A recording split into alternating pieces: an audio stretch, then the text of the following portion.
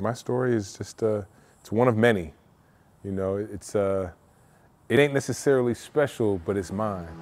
My first major sort of TV job was a show called GIDEON'S that I did in 2000.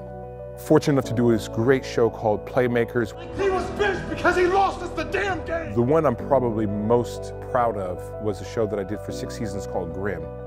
You can't do him any good right now. I'm not staying here. I did Fences with Denzel and Viola. You can't change me, Pop. I'm 34 years old.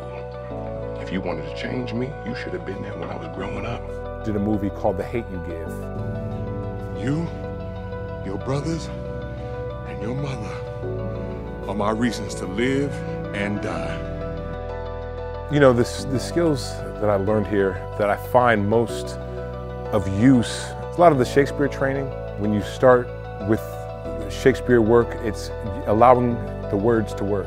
When you talk about enunciation, projection, you know, all of that was a part of the voice and speech work. You know, when I was working on the character Lincoln Rhyme Hunt for the Bone Collector, he's a quadriplegic. All you can do is really work from the words.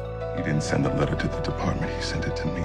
You know, the beautiful thing about actors with theater training is that they can put the nose on or they can take it off. You can be a clown if you need to. You can be dramatic, you can be funny, you can be a leading man, or you can be a character actor because you have the talent and you have the tools.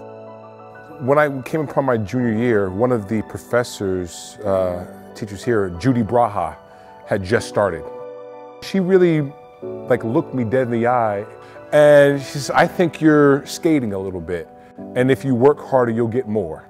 And I think you can do that. And I'm going to challenge you to do that. And she did. She left the greatest mark on me while I was here. Her challenge, her charge to say, I want more out of Russell Hornsby.